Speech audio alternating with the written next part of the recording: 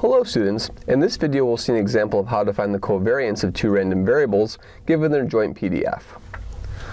Let's suppose that x and y have joint PDF.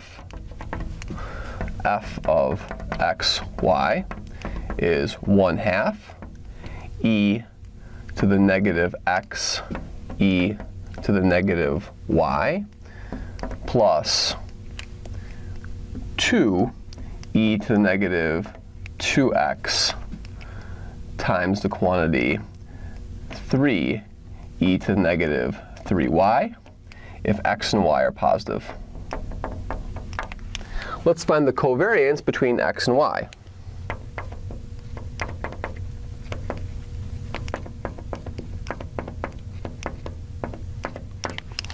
So recall, what we'll need to know is we'll need to use the fact, so we recall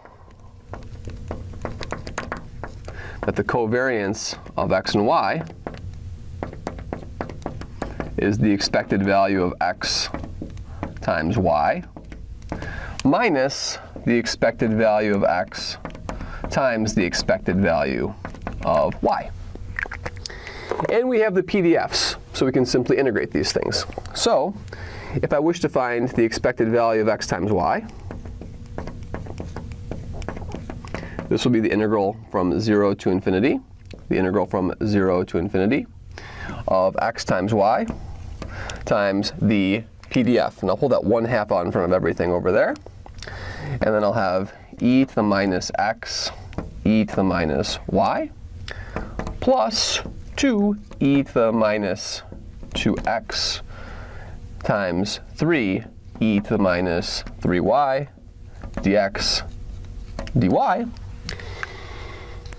And ordinarily this would be complex looking, but we can make the following observation.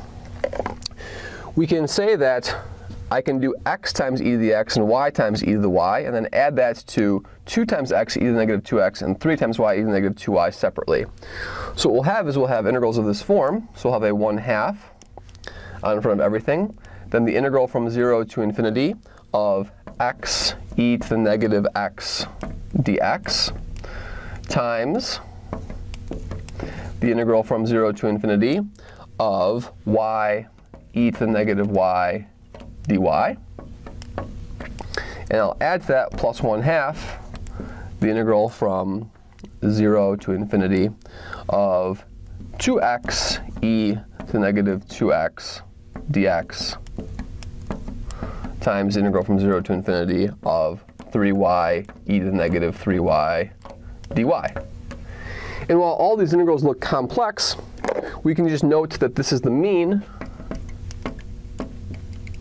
of an exponential random variable with parameter 1.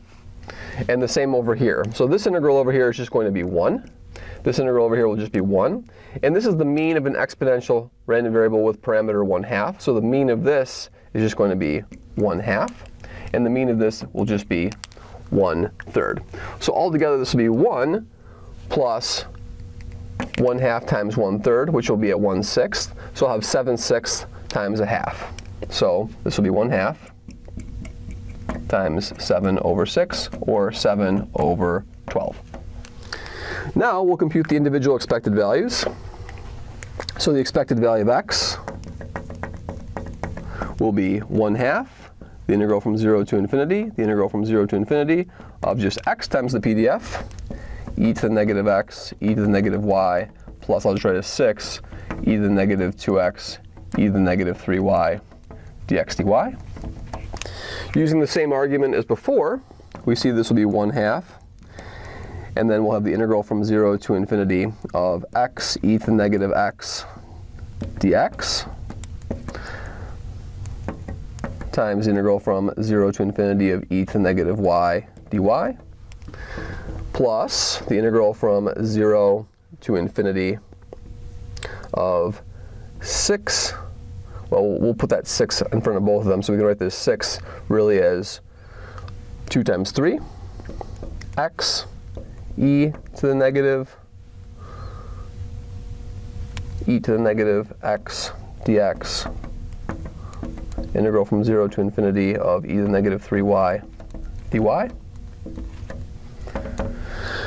And now this is the mean of an exponential random variable with parameter 1. So this is 1. So together again, that's 1. So I'll have a 1/2 and then a 1.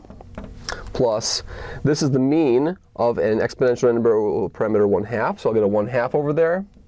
And then a 1 from this, because it's an exponential random variable. And so I'll have 3/2 in parentheses. So I'll have a 1/2 times 3/2. And that will be a 3/4. And 3/4 is the same as 9/12 for just calculational purposes. And the expected value of y, we can compute similarly. We can just do it like this. This will be 1/2. And then I'm going to have a y times this, which will give me a 1. So that first integral term will give me a 1 if I have y there. If I look at the second term, I'm going to have the mean of this exponential random variable with parameter 3. So that'll be 1 times 1/3. So inside parentheses, I have 4/3. So this is 1/2 times 4/3, or 4/6. Or that's the same thing as just going to be 2/3. So altogether, we can put this together now and find out what the covariance is. So now, the covariance of x and y will be the expected value of the product, which we found to be 7/12, minus, we have this 3/4 over here for the expected value of x, and we have this 2/3, the expected value of y. 2 times 3 is 6, 4 times 3 is 12, so this is 7/12 minus 6/12, and that just gives me 1/12 as the covariance of these two random variables. So while the integrals looked complex to perform, it was essential to notice that they were in fact exponential random variables, and all the moments of exponential random variables are known. That provides an easy way to do the calculations. Thank you very much.